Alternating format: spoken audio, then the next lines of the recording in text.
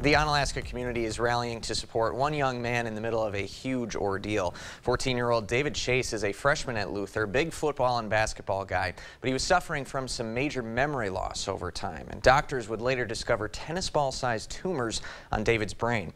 David had successful surgery in Madison last week, where he is still recovering his speech. He will have another surgery sometime next week. Now, the school community has come out in full force to support David and his family. A GoFundMe page currently has over $25,000 raised, and the school set up donation efforts the past week at several Luther home games, which raised $5,000 more.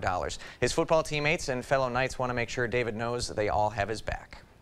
He was kind of more than just, like another student in the student body. He was a lineman alongside with me, so in football, and he was there every day. He put his heart and soul into the game. He loves the game, and my heart yearns for him and his family, being 14, 15 years old and having to go through that, in the prime of your life is just something I couldn't even imagine. So many people know him, so many people love him. He's got a magnetic personality. It's been fun watching the kids, the entire student body, come together, the entire communities that we've been playing come together and offer their support financially and faith support to them as well.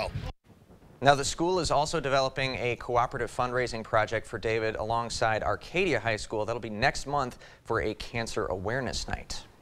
So when we play Arcadia at Arcadia, that event, and during that event we'll make both the Luther community and Arcadia community aware of David's needs and how can we help and support this family.